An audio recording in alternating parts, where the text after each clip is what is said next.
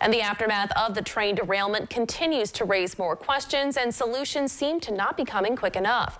Last night, residents of East Palestine tried to get answers from state and their local officials about the condition of their air and water at a town hall meeting.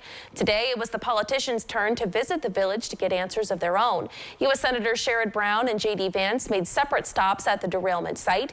That's on top of the state and federal politicians from Ohio and neighboring Pennsylvania and West Virginia have all weighed in on the situation. Well, it's good to raise awareness to the situation of the eastern Ohio village. A political expert says they need to be careful not to turn the disaster into a political issue. We're at a very polarized time, and right now, you know, this is not a political issue in the sense that it's Democrats versus Republicans. It really needs to be about the situation at hand.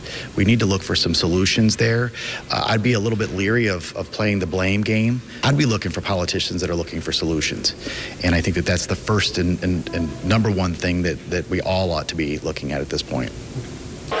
Alexander says the public and the residents of East Palestine need to continue to inform themselves and contact their politicians, state, national, and local, to get something changed so that this doesn't happen again.